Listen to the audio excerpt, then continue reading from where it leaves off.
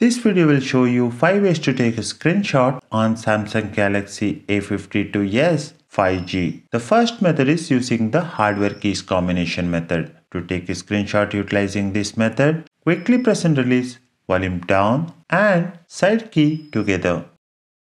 If you press and hold the keys, it will launch the power menu. So just press and release volume down and side keys to capture the screenshot.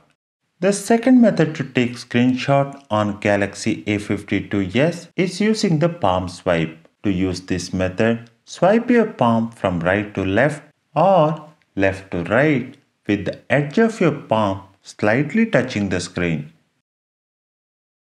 If this method is not working, go to Settings and then Advanced Features. Here, Motions and Gesture. On this page, toggle on Palm Swipe to capture. Now, you will be able to take the screenshot using the palm swipe gesture. The third method is using the Task Edge panel. To capture screenshots using this method, open Edge panel and navigate to Task page. Tap on Take Screenshots. It will take a screenshot. If the Task Edge panel is not enabled on your phone, go to Settings, here Display, and then Edge panel. On this page, enable Edge panel and tap on Panels. Add Task by selecting it. The fourth method to capture screenshot is using the Assistant menu. To use this method, go to Settings, here scroll down and select Accessibility. Now Interaction and Dexterity. On this page, enable Assistant menu. To take a screenshot, tap on Assistant menu and select Screenshot. To take a long screenshot, go to the page you want and take the screenshot. On this screenshot toolbar, tap on this down arrow icon. It will take the scrolling screenshot. If you stop tapping or reach end of the page, it will stop taking the screenshot and save it in the gallery.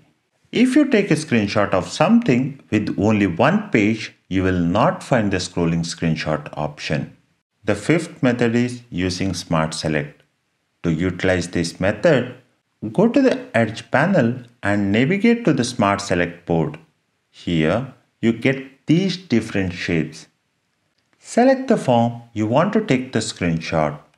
You can adjust the size of the shapes by moving the edges like this and tap Done.